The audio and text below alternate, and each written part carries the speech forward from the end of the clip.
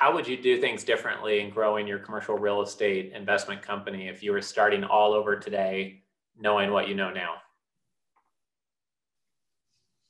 I would have picked a horse on equity and picked a horse on debt based on what I know now. Back then, one of the things I didn't tell you is I sourced a VC company out of Dallas early on that wanted to do $200-300 million worth of storage. I created the business plan, I created the brand, I created everything, all the PowerPoint slides for them to go do the dog and pony show like I do now, right? I created all of that. And in the end, they sent me an employee term sheet.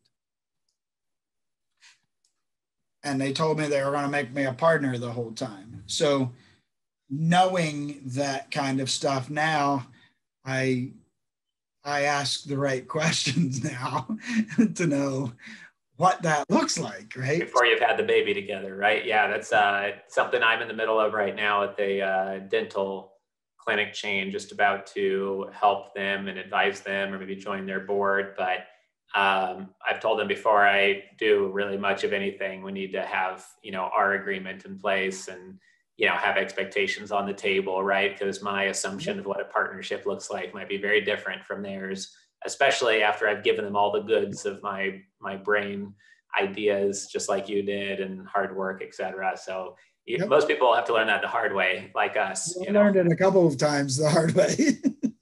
Yeah, they call that being Wall Streeted.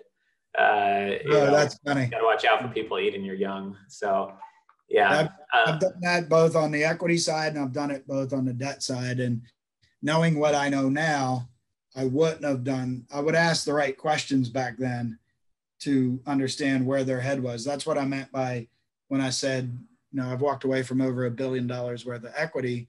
It's because I know how to ask the right questions now. Right. Got it. This content was created by commercialrealestate.com. Access our community, investment databases, training, and live events by visiting www.commercialrealestate.com.